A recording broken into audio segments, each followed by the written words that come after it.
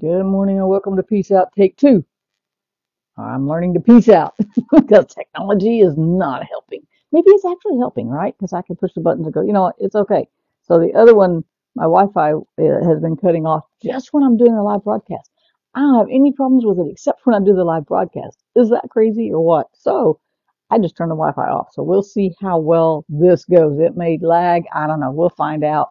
But I know it won't cut off in the middle of my video because it's not on, right? Anyway, welcome to my writing space.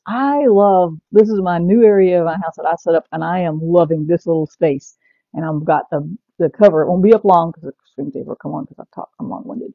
But Commander Morning is a devotional I'm working on. It's going to be released in November. You'll have to stay tuned for that, or go check out my author page where I put up the announcements for upcoming books and stuff like that. But it will be coming out in November. There's more specific details on Jeannie Olinger author page, or is it author Jeannie Olinger? I think it's Jeannie Olinger author page, but I can put the link in there if you need it. Anyway, so uh, this morning I am definitely practicing peace out.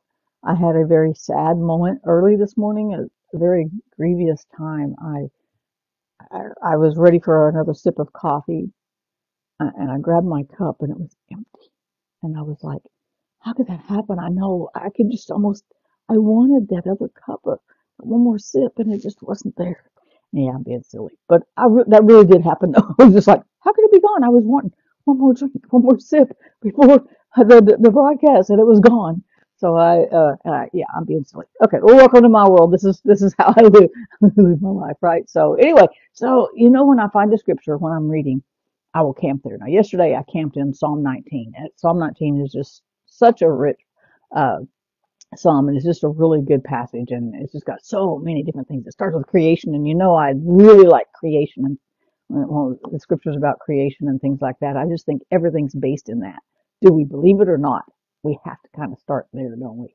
So today, though, I found the scripture in Psalm 92. Now, it's not like I've never read it before, but this morning I was just like, wow, I'm going to camp here. And here's what it says. Psalm 92 verse 2 says, it is good to proclaim your unfailing love in the morning, your faithfulness in the evening. And I was like, you know what?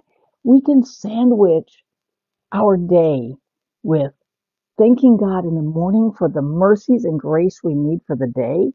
And then in the evening, we can thank Him again for being faithful to bring us through that day. And so I'm going to try this today, right? This is one of the things I'm going to be real serious about today. But so I thought, well, we start in the mornings with thanking God for His grace and His mercy. Because we've said this before, His mercies are new every morning for us, but God doesn't have a morning. He doesn't get up and go, oh, I'm a little bit late. Let me get these mercies going today. No, it's always day for God. Besides, He never sleeps. He doesn't even rest. He's just taking care of us. He put things in motion. He's given us enough grace for the day before we got up, let alone Him getting up. And He's given us, His mercies are new every morning for our benefit, on our behalf. So we start in the morning by declaring, I know I have the mercies of God to make it through today. I know that nothing's going to come across my path or across my plate today that God has not already given me the grace and mercy to handle, and the peace to make it through too. So I can just start with maybe a declaration of, I will trust you today, God. I'm going to follow you today. I'm going to seek you today. Your I wills, your I ams, right, for the day. I will trust your mercies today. I will thank you for the grace. I know I already have the grace. Just proclaim it. I know I already have the grace today to face whatever comes across my plate today, right? And then in the evening, you thank Him. Thank you for bringing me through those things that I needed your grace and your mercies to work through today, right? In the evenings, you just thank Him for what He did in the day. What a great praise sandwich that is, right? What a cool praise sandwich. We're going to praise God in the morning because He's already taken care of this day for us before we even lived it, before we could see it. He already saw it. He already planned it. He already planned to take care of us. He already planned to cover us. He already planned us to have His peace and grace and mercy to navigate through the waters, the fires, the whatever, the good stuff, the bad stuff, the mediocre stuff of the day. He already took care of it for us. And then in the evening, we can look back at the day and go, wow, God, you really carried me through that. That was really tough. I didn't see that coming. I didn't see that coming, but you were there for me. And we can thank Him in the evenings for that faithfulness that we know him for. He is so faithful and true. And you're not going to face anything in a day that God's going to go, I didn't see that coming. I didn't know that was going to happen. Where did that come from? I didn't plan this. No, God has a day planner and you are in it. Taking care of you is what he wrote in for today. He wrote in the grace you need for the day. He wrote in his presence you need for the day. Remember Psalm 46 once said he's a present help in times, plural, of trouble. He is our constant companion in this. No matter what this day brings in, I'm not planning any bad things today. I got good things planned for today. I got plans today. Don't tell nobody, right? And so, whether the day is really good are really bad, God is going to walk through this day with me. He's going to walk through this day with you. He's not going to abandon you if it gets bad or abandon you if it's really good and go, I know you don't need me.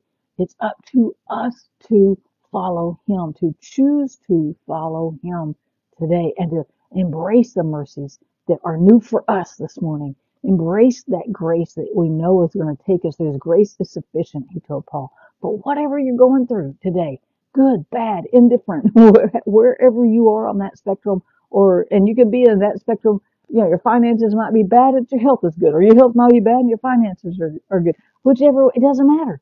God got you, and he doesn't have an elimination list. I cover everything except I can't cover this, or I can't cover grief, or I can't cover this. I don't do relationships. I don't know. Y'all just work that out.